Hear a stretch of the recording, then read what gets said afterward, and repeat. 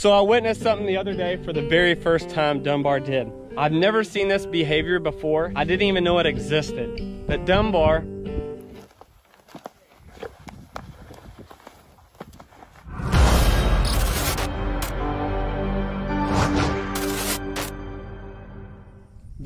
I know we've talked about him quite a bit here in the past videos, but he is a character. He is the dominant bull here. We do have two younger bulls. We're gonna talk about his interesting breeding behavior. Just fed him and we're just standing around. My wife is there, my mom, we're just sitting there talking, hanging out with Brooks. And he is not messing around. Go get your woman. We are in breeding season. He's chasing his lady.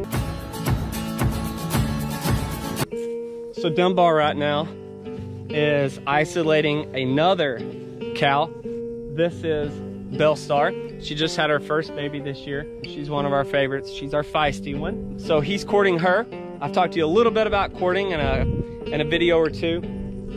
So right now he's got her singled out. He's been with Peaches, and then he's also been with another cow called Quapaw. So I witnessed something the other day for the very first time Dunbar did.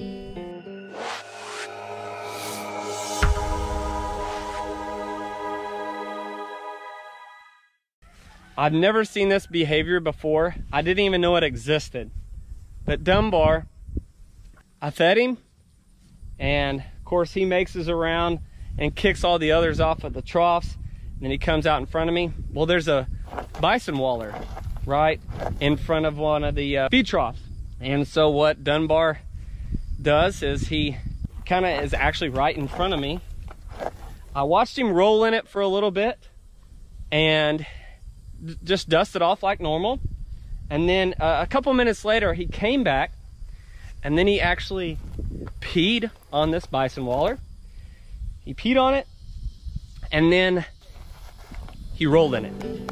I've never seen that before. I saw his baby maker spread his love or his scent, I don't know what you call it, spread it everywhere, and then he rolled in it. So I guess that's nature's cologne, I don't know, attractant.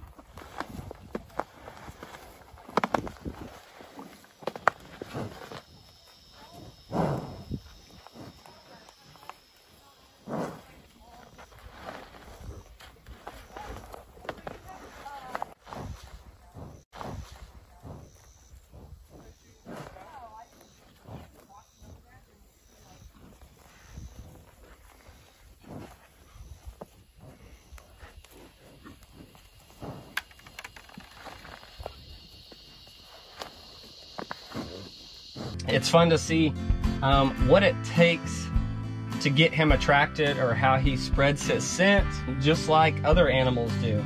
And I'm learning. I've never seen that behavior before of him actually peeing on a bison waller and then rolling in it. Luckily, I had my camera with me. I just fed him and got to see that. So pretty fun to watch. If you can catch those scenes, I can't spend all day with them, which I'd love to, especially during this time.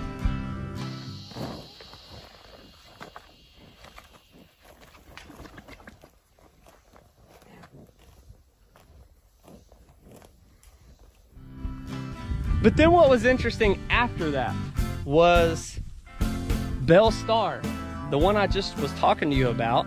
Belle Star actually came by, and she didn't pee on it, but she rolled in it.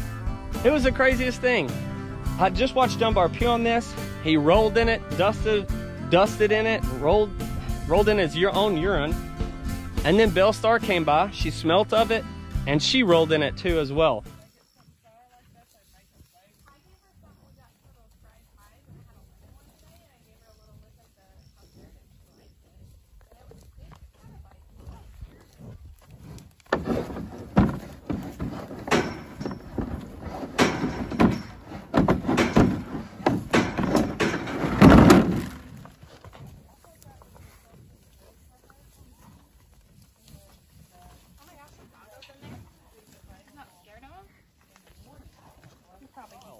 And I've noticed that in that spot the past couple of days, other females have came by there and smelt of that. They keep smelling around this, and then they actually, I haven't seen them roll into it, but I've actually just seen them stop and actually smell it. It kind of reminds me of a buck during rut. The buck always will mark a tree, rub a tree. That's how you can tell how big the buck is, which is always good to find. Good sign to where you need to put your deer stand or your deer blind. Sometimes they stink pretty bad. That's because their urine, they put their urine out on the ground, and that's their mark. And that's where they actually do a rub, and they'll hit the trees. They'll rub the trees with their antlers. It's pretty interesting behavior. So that's what it kind of reminds me of, to be honest with you.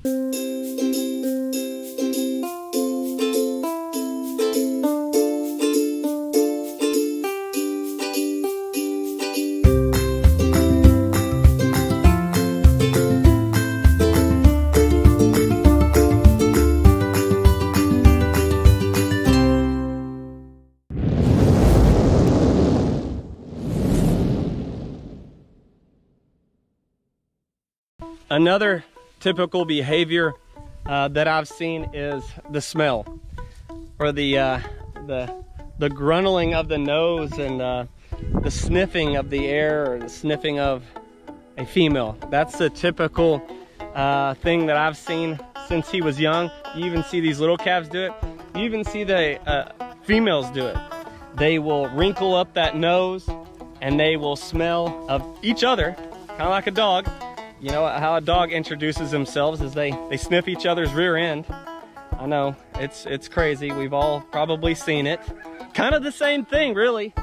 Dunbar gets up behind the girls, and that's his way of knowing who's in heat. There's something crazy about these animals that they notice that smell, that certain scent that is being put out by these females, and of course that draws him in. He'll single that female out for 3-4 days, could be a week. I haven't even seen him do it for a couple weeks. Maybe she's cycling or just hadn't really hit her heat yet. But then he'll breed her. I haven't caught him actually breeding her. Kevin, my stepdad, has actually said he's seen him top of a couple of the females before. Here's our sweet favorite. Eleanor, I'm out of cubes. Hey girl.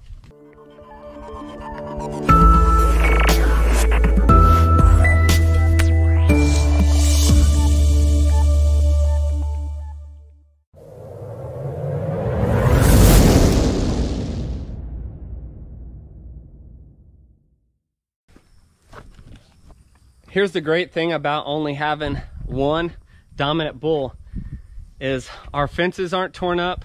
We won't have a lot of fighting. If you watch any footage from Yellowstone or Custer and some of those big parks where there's lots of bison, you see those bulls fighting. And I know I posted something on my Facebook where this bull ran across the road and lifted up another bull. Now these bulls are probably about 2,000-pound bulls in Yellowstone. Picked him up and threw him on the other side of the road. That is nothing but sheer strength and agility and power. If that bull, that dominant bull who obviously won, his ladies over, lifted that other bull up and threw him on the other side of the road and said, "Not today, sir. These are my ladies and I'm gonna stick with them."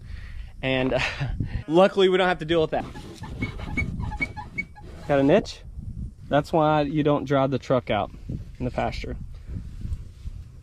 Just give me some milk. Come on, Mom. This is one of our young bulls. I really like the way this guy looks. This is Chasque, firstborn. He is our first calf ever born. I noticed that Dunbar will run these calves off. They're not much competition, obviously, because they're so young, but he will run them off because he doesn't like them being around his females. But I really like this bull. He's a sharp looking bull. He's really long. I'm excited to see how he does, but he'll probably have to leave the herd eventually, and we can't have two adult bulls around.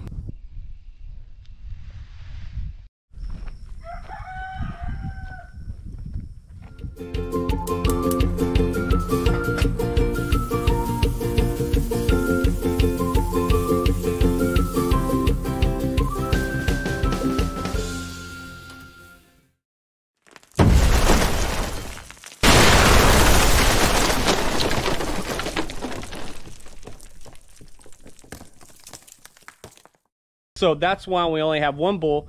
And also, I've heard that one bull can breed up to 25 females, cows or yearling heifers, up to 25. Now I think they have to be in really good health, and he better be in some really good health and in good shape to be able to do that, because that's a lot of work for one bull.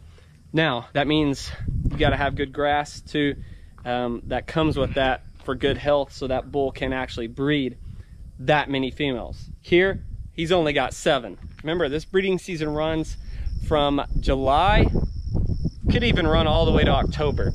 I think he's got a couple of these females bred, but not all of them. So he may just be in a quiet time right now. He may be tired. It's a lot of work for this guy. If a lot of these females come in heat, and he's got to stick with them, he's got to defend everybody else off, and then hopefully get them bred. Breeding behavior can bring out some interesting characteristics for sure. If you're in love and you're trying to protect your woman, you got to do what you got to do.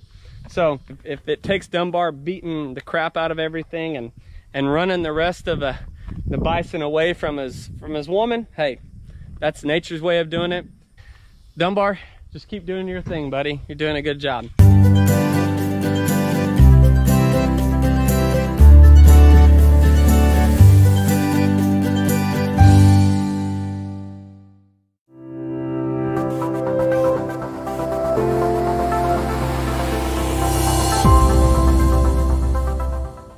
Just a couple other breeding facts. Once they're bred, those females carry a baby from about 9 to 10 months. The length is what I like to use, is it's just about as long as a woman, as a woman's duration of carrying a baby. It takes a long time for these females to actually have a calf, and then the calf actually grow up before you can sell it or raise it or keep that calf.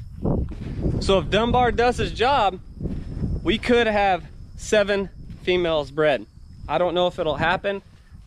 I think for sure we should at least have 6.